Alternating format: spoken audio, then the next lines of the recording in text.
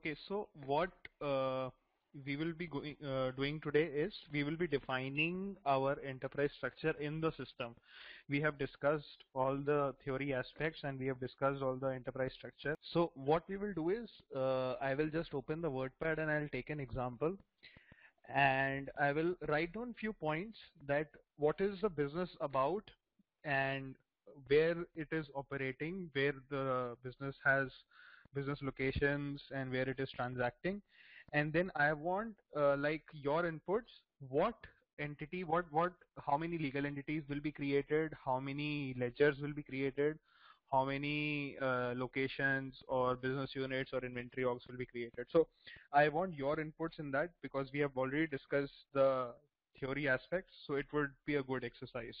Okay, so let's take an example. Let's say, for example, this company is operating in automobile sector. It's a car manufacturer, okay, by the name, let's say Marsh Motors.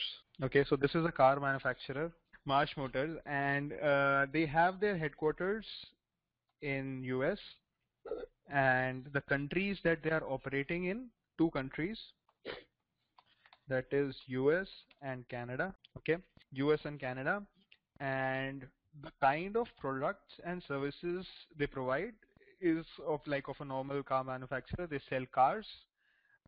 In cars also they have different segments, like they sell uh, they sell trucks and hatchbacks, all those commercial vehicles, plus the normal cars that they sell.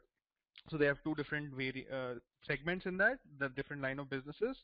Plus they have they do after sale services as well, like we do the servicing for the car. So for that they are registered separately. They have two different registrations, or I would say as, let's say, Marsh Motors Limited, Marsh Motors Services Limited. Okay, so these are the two registrations. Line of businesses are again, like we said, commercial vehicles and the normal cars that we have, cars or trucks, whatever you can say that. So different. The Marsh Motors Limited, what you have written is the same what is there in the first line also, right? Correct. Okay. So this is a car manufacturer, right? Okay. So then this is the different line of businesses. They operate cars, trucks, and they provide services, after sales service and the like the car repairs and all those services.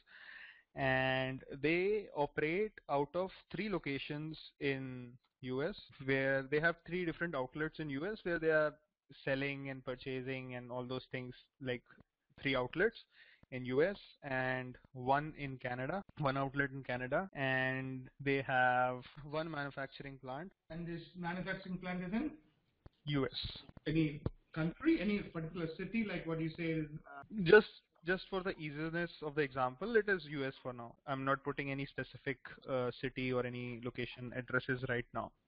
Okay. So this is my information. Now I want you to tell me how many legal entities will be there.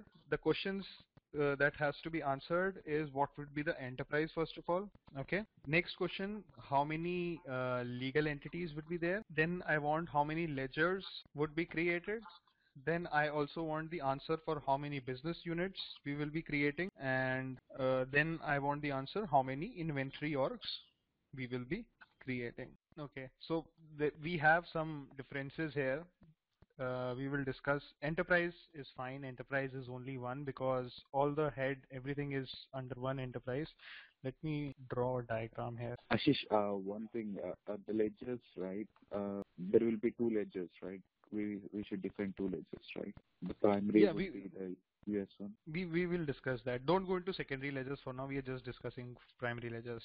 So just for the secondary ledgers, just forget about that right now. For this discussions, we are not having secondary ledger into picture at all. Okay. So then, okay, anyways.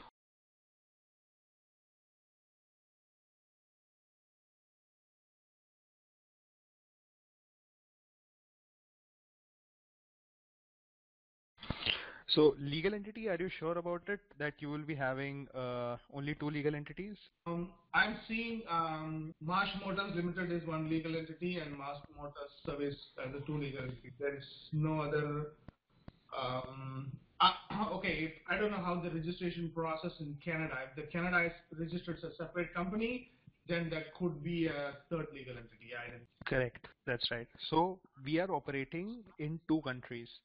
We have to understand whether the registration is only one. The brand name can be same. We can use the same brand name across the globe, but every country has different registration, because for every registration there is a jurisdiction. You have a jurisdiction for every registration. Once you register this organization, it is not applicable worldwide. So every country will have its own registration. So that is the reason, if they are operating out of Canada and they want a single entity or two entities, it depends whether they are operating out of one entity or two entity. If in this scenario they want the revenue to be separated for Motors Limited and Motor Service Limited, then there will be four legal entities. Or if they are operating out of only one entity in Canada, then it would be three. But these two are there already there. Yeah, ideal condition it could be four. Yes, I agree. Correct. Correct. So this would be my legal entity. Don't you think we should have like divisions before this? Divisions are not mandatory. So when you do from the HCN point of view, you are still going to define the divisions, right? US division and UK division, and under US we have these business units and everything, or no? Sorry, in what? Sorry? I say if you are going it from the HCM point of view, where you're defining this structure, in that case, right, are you going to? It is not mandatory. Again, it is optional. It depends. Those where if they want to depict the organization structure, then they create organization hierarchy and some security profiles and some access is given on the basis of security profile. So those things happen there. So then we create the divisions and all those things there. Here it is not required. So if I create a division, say here under this diagram, then do I have to assign a value for chart of accounts for that division? No, so here it is not mandatory only to create the division, manual physical division, but still you can create it in your chart of accounts. That's what I'm trying to explain, that if we want to use it under procurement or anywhere, then we depict it in our chart of accounts. Okay, so these are the two entities. This is for the US, and similarly you will have the entities for. Yeah, let's to put two more boxes for Canada. Same. Yeah. Ashish, the fourth legal entity, the service for Canada, depending upon what is the situation, it can be just one legal entity for Canada also, right?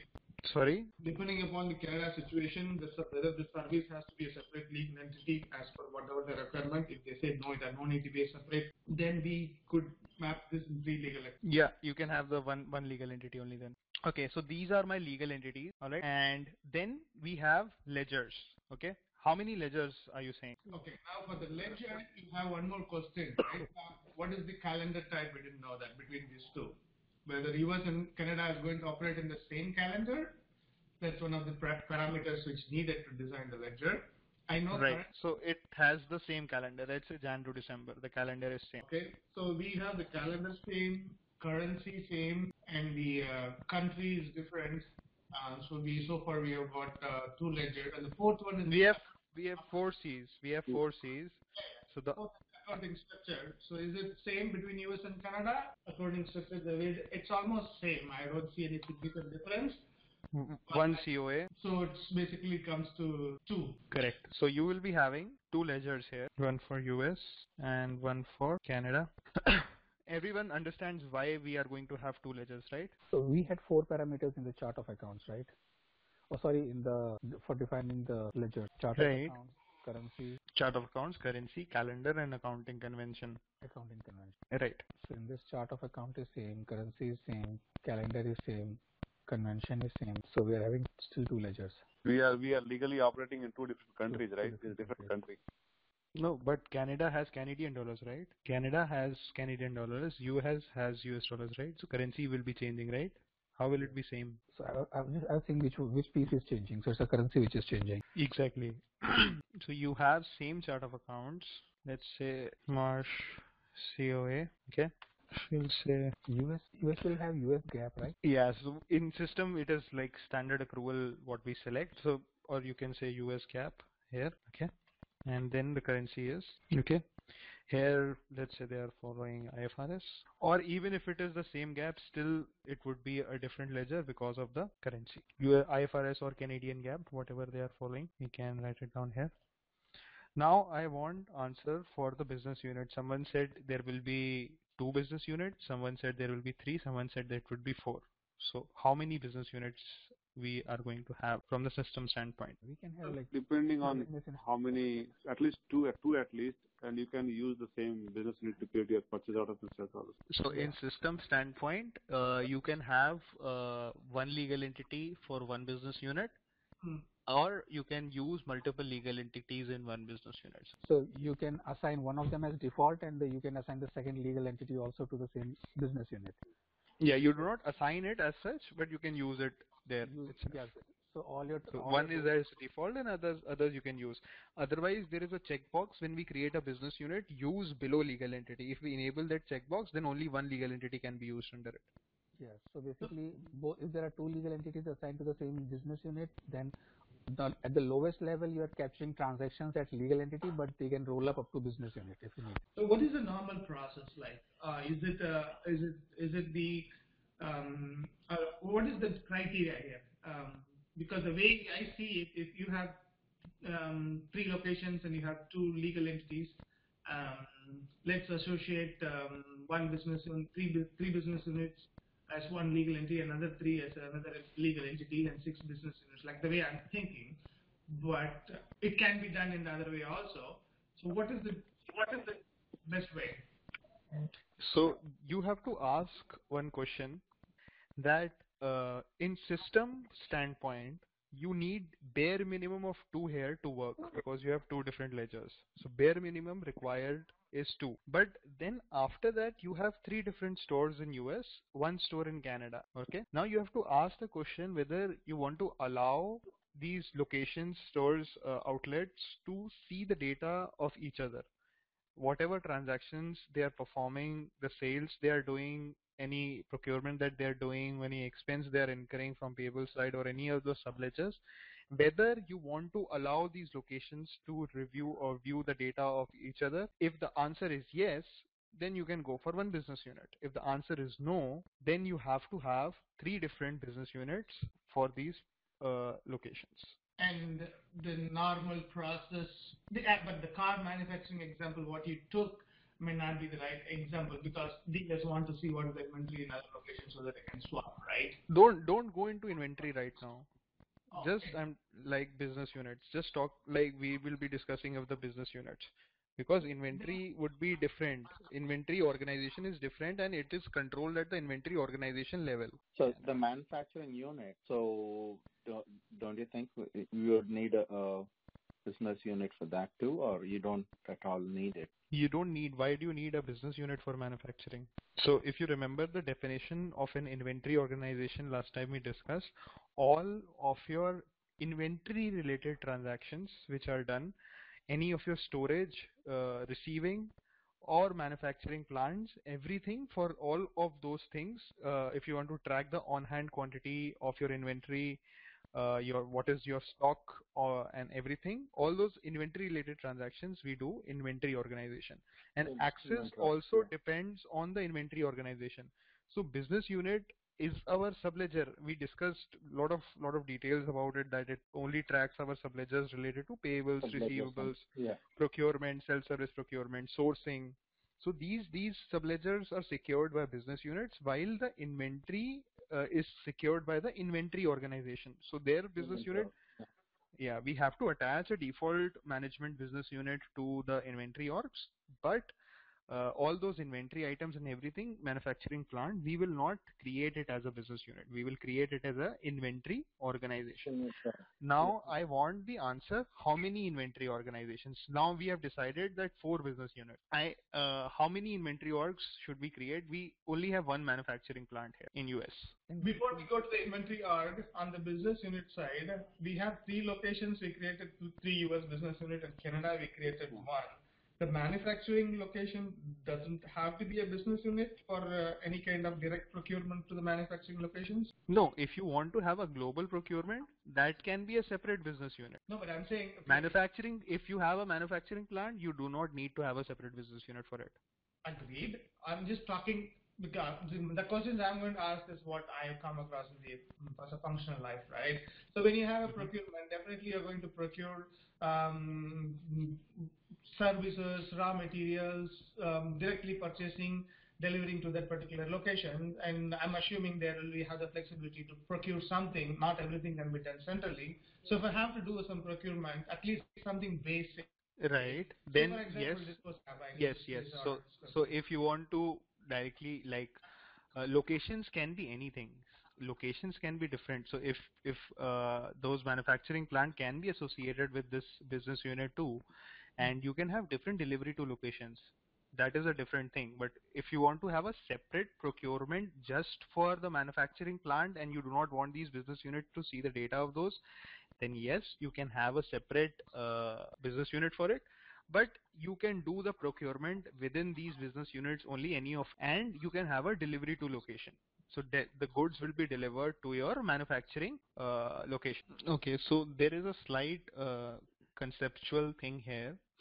Uh, if like we have three business units, then we at least need three inventory organizations here. So the concept wise, if in the system we have three different business units, we need to create, though the manufacturing plant is only one, there is only one manufacturing plant, but still you will be creating three inventory organizations, but the location of that manufacturing plant or inventory organization would be one. Okay. And you can still have one master item, master inventory or master item organization. You can still have that. So there are two concepts basically, and from the procurement standpoint, it is not like mandatory. So master item is different than inventory org? Let me explain that.